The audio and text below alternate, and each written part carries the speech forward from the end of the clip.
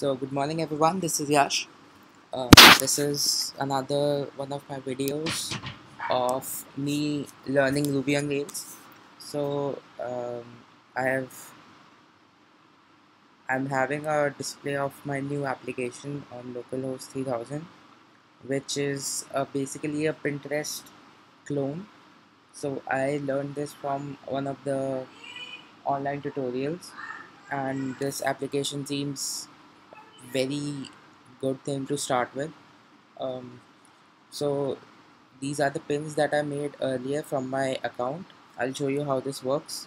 If you have used Pinterest before, then you'll see a lot of similarity in this. So I'll click on sign in. Uh, this has my ID and password saved, so I'll just log in.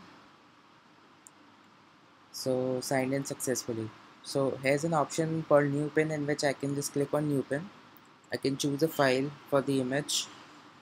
I'll just pick up one of the images. Okay, let's say I'll pick up this one.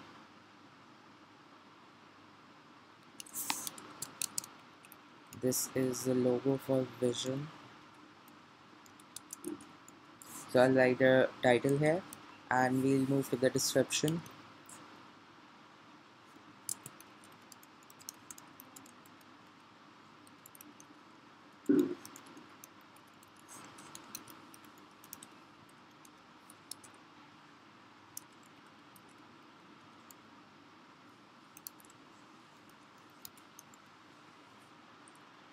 Okay, so I'll just try to create a new pin.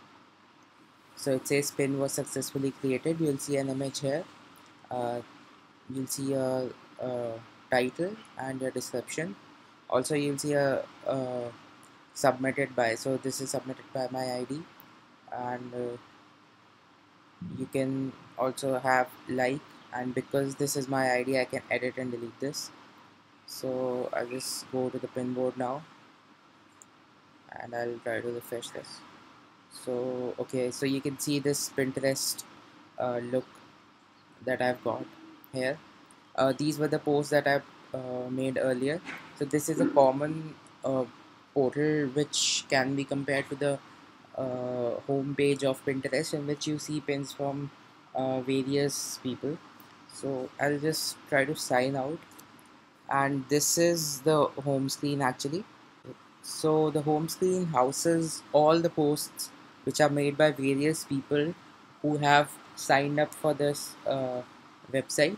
So I'll just try to create a new account. Um,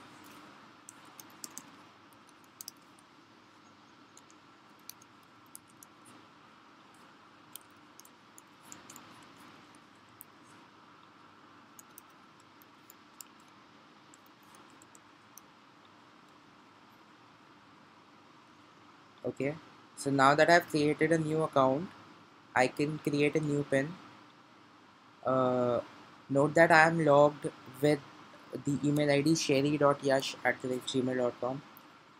So I'll just look for something maybe on the desktop.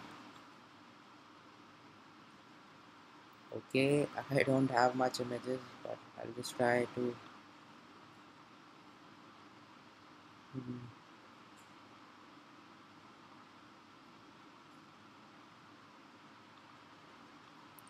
okay.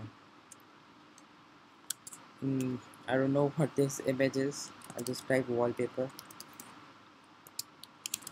Uh, Simple wallpaper. Okay, I'll now create a pin. So this is the image.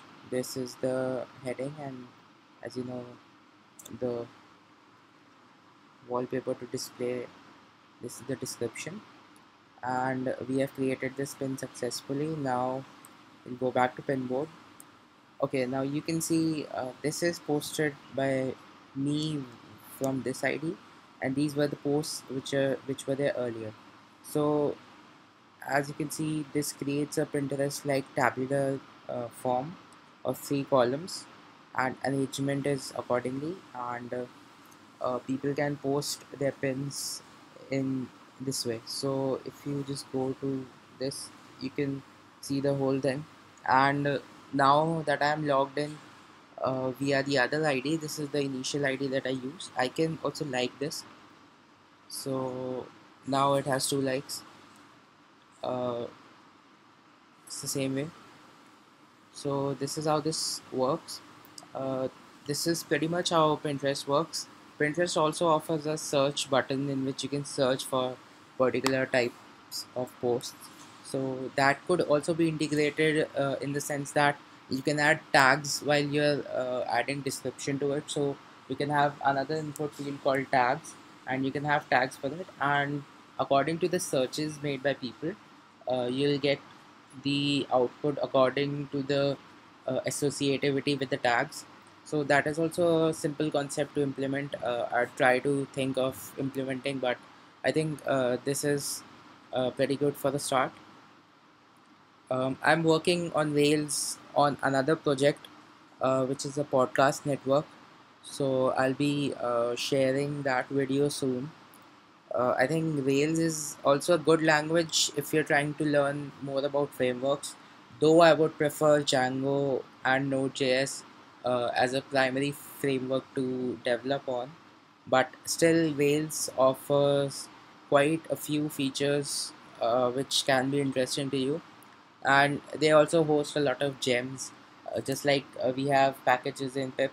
So I think Rails is also a good language to learn, and I think you should give it a try. For more videos, please stay tuned. Thank you.